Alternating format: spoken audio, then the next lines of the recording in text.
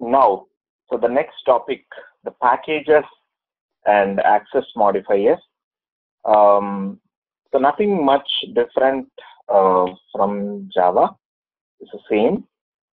I'll just explain the concept. No need of much comparisons also. So packages. So if you are not from Java background, then I will explain you the concept as well. So the purpose of packages in the OOPS concepts is that it's like a grouping. Okay, you put all your luggages into one rack. You separate your stuff by racks or groups or folders. Okay, so this packages is nothing but you write your programs into a particular folder that you want to maintain, and so that all common nature, a similar kind of nature, you'll put into one folder, and another kind of similar programs into another folders. That because of that, we use for achieving that we use packages. The packages behavior is exactly same as your Java. Syntax wise, you have some changes if you want to go with, or otherwise you can still use your Java kind of thing. Now, so by default in any of your Scala program, there are two packages that gets imported implicitly without your notice, or you don't even need to specify them. So in any Java program, even the in any Scala program, so whatever I write, even though I didn't specify any import statement, this will import by default the java.lang and scala underscore. Here, underscore in Scala represents star. Star means any. So, how many ever classes that are present in this java.lang packages, all those classes will be imported. And inside this Scala how many ever the classes that are present, all those classes will be imported. So same like here, import Scala.star in Java. Okay. And again, when you are writing anything into it, like here, let's see that as well. So import Scala. So control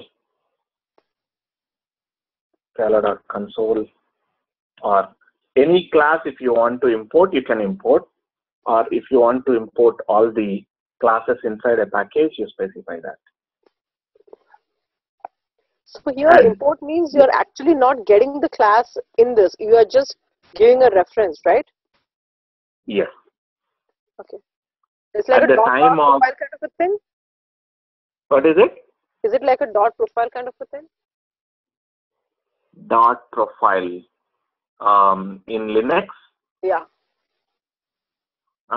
It's a kind of adding a class path variable. Okay. Okay. It's like a linking. It comes into reference your. There. Okay. Yep. Reference linking. Yeah. So you are using a new feature. Let's say you want to use some string operation that is not available by default, and someone has developed that, and you don't want to recode that in your program. You just want to use it. So just specify the package name, whichever folder that is present in, and you pull that. That's it. Okay. It's like a UDF, right?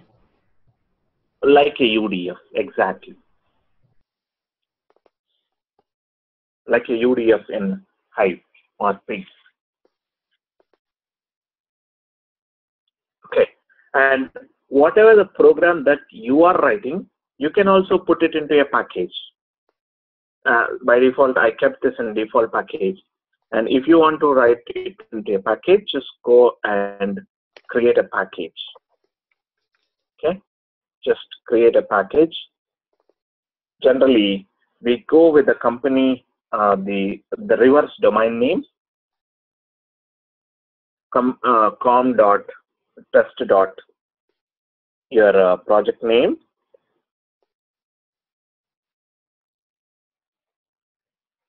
So inside this package, if you move this,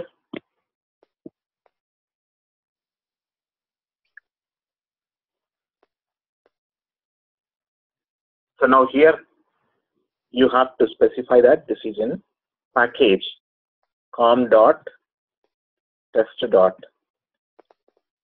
project. So syntactically, so this is one way which is very similar to your, which is same as your Java syntax.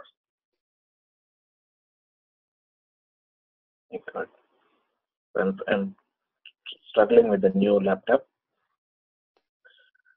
This is one way, same as your Java. And in Scala, you have two more ways that you can specify this way also. So now, any number of classes that you write inside this curly braces, that all those come under this package. And one good thing is that you can even write your classes after this also, and into a different package as well. So that means you can write more than one class within the same .scala file into different packages as well. Okay, that's just an option available. It's not that nothing benefit you will get out of it, just rather than putting all the classes in one file. And yeah, just an option, that's it. Okay, I generally don't recommend that. You just still follow the same methodology that you were coming from Java. Now, there is one more option syntactically available, which is, since these are, if you see them in the backend, in the source, they are like a different folders, right? They are like a different subfolders. If you go right click and see this, so this is present in workspace, Scala test. So if I go there, users, workspace, Scala test, inside source. If I created that com.test.project, it created a com folder. Inside the test folder, inside the project folder, inside that it placed your program. So now it is nothing but your folders. Your package is nothing but creation of folders. Now, so what you can do is, you can also do this way. Package com, inside that package test, and inside that package project.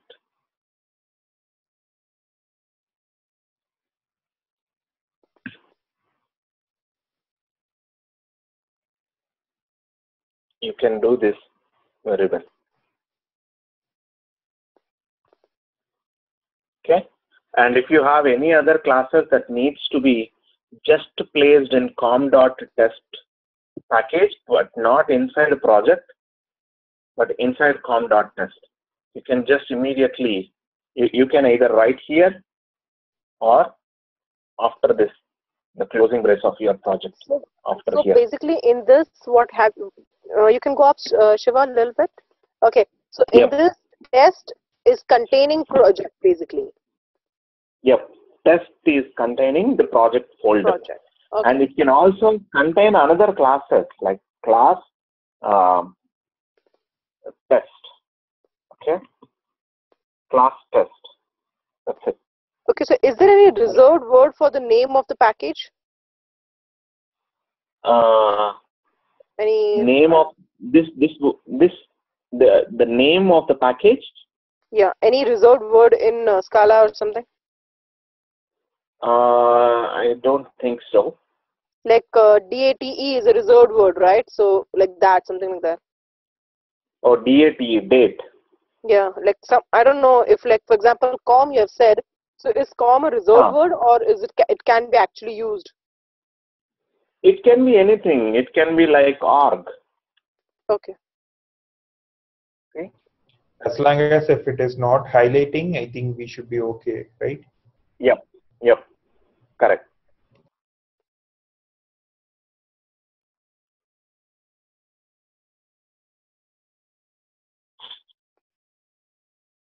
So even though I need to create that package, if I have to change that to arg, just create the package with arg dot your whatever name that you want to go with. Okay. So let me put it as com. Okay. Yeah. So com is not a reserved word, or anything is not a reserved word here. You can use anything like snehali dot patel dot project. Okay. And it creates Snehali as a super folder, and inside that Patel as a subfolder. Inside that it creates a project folder. So there's no limit of how many can be incorporated in a package, right? There is no such limit. Okay. There is no such limit. Even there is no such limit on the nested levels of folders as well. Okay. Okay. But I think theoretically, I mean, as far as I know, there is no such limit. Sometime back, some guys faced an issue to put a class in a project. I mean, more than some hundreds of classes inside a one single package. I remember that there was a practical issue that we faced some time back. Yeah, let me check with Raj as well. Raj, I mean, is there any some specific number that is available that that limits the number of classes inside a package? I'm not sure. Like, as far as I know, there is a no theoretically limit about anything of the. Yeah, theoretically speaking, there is no limit, but I think I remember that we faced that you are not able to add any more classes to one of the package existing. I was not sure. I didn't remember that perfectly, whether it was just the limit reaching the package or some other reason for that. Okay, but theoretically there is no such limit that inside one project, how many classes you can put.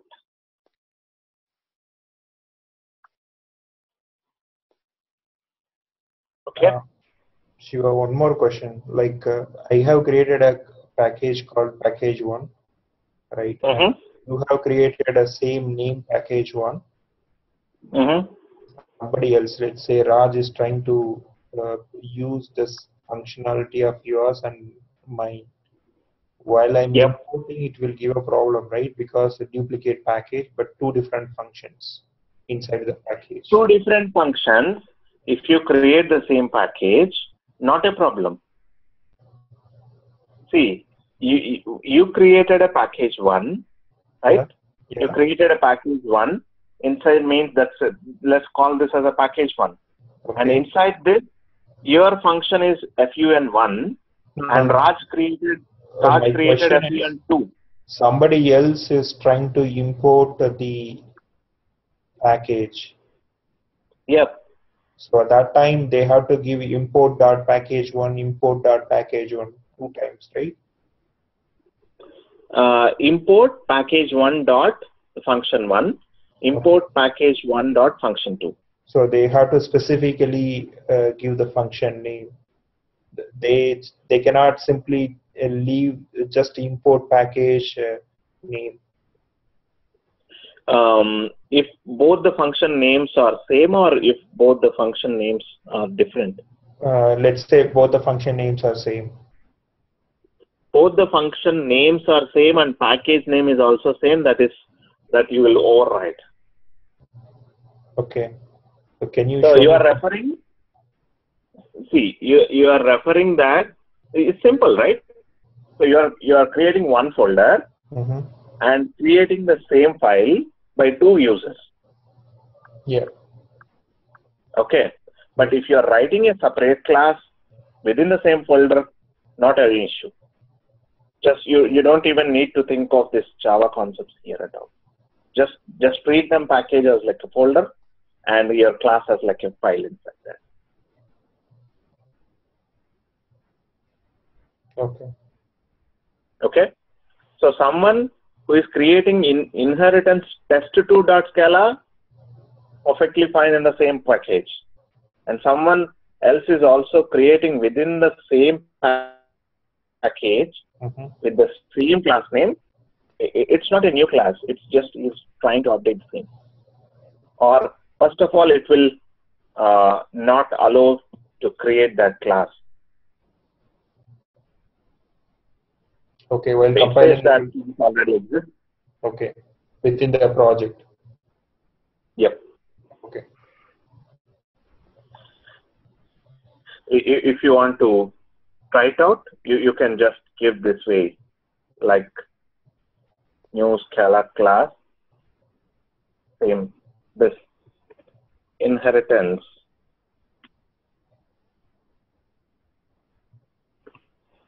test. See, file already exists. Okay. Okay, okay. That's it. Okay. So yeah, that way you can use your package and import statements. And unlike your Java, Scala also has given you flexibility that in the same line you can import multiple classes from the same package just by specifying the comma separator. Whereas if this was from this package, from java.io package, if you had to import 3 classes, only these 3 classes, you had to write 3 import statements in Java. Import java.io.file, import java.io.io exception, import java.io.file not found exception. But in Scala, you can combine all these 3 classes into one curly brace and comma separated, and with just one import statement, it imports all of them. This is one flexibility. And one more flexibility is that you can import wherever you want. Unlike Java, you have to place your import statements only at the top of your program. Only just before your class. This is the only section where we specify our import commands. But in your Scala, I can even import just before I start using that. I can write my import statements here.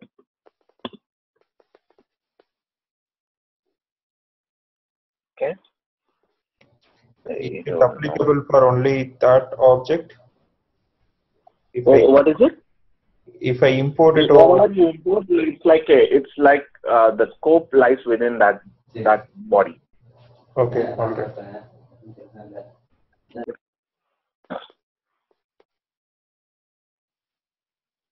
Okay, and that's the reason we always put everything at the top only, so that they will be available inside wherever you want to use.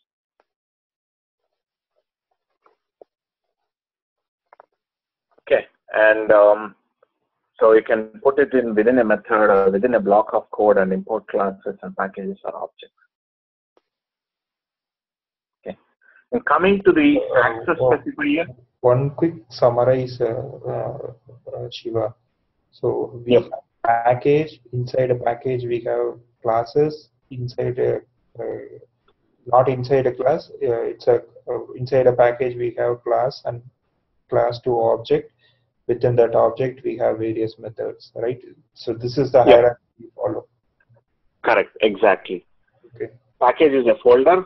Class is a file. Within that, you have your functions, and within that function, you will have your fields declared. Okay.